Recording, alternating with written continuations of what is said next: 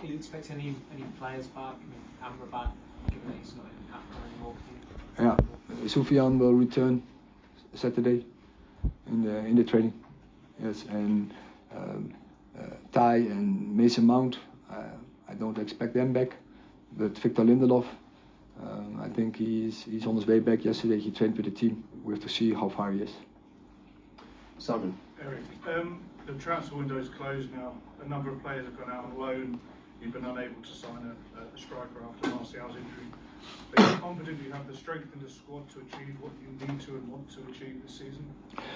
So I think that's not a secret. I wanted a striker extra because with the injury of Martial, we don't have really their backup.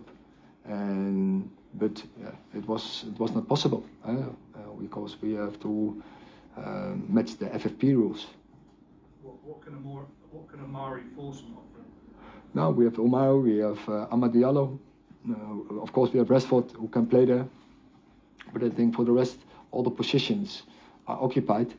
But yeah, we have to be a little bit creative if it's up to the number 9 position. Right.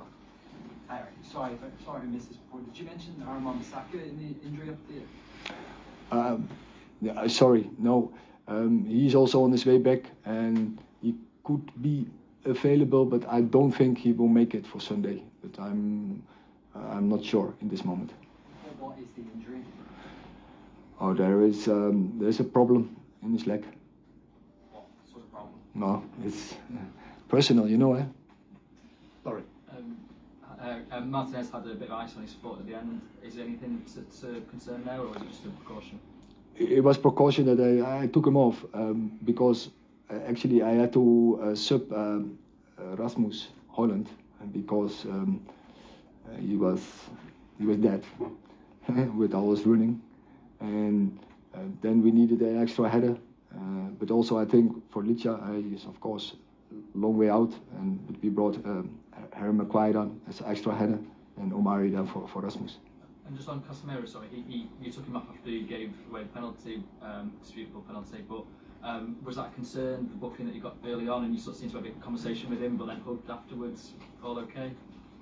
No, so also he has to catch up as well, and from Kasse, I know the more games he's going to play, the better he will be, but yeah, he needs so game minutes.